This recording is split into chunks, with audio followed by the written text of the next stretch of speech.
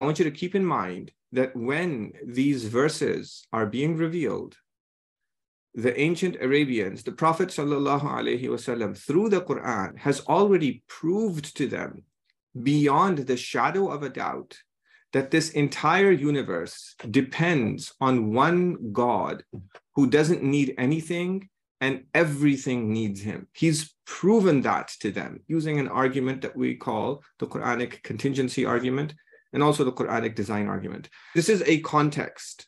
So this is why in brackets I have, do you hear this evidence-based and miraculously eloquent warning? So the ancient Arabians didn't just understand these arguments, but they understood something really amazing. But imagine someone telling you those arguments in miraculously eloquent language.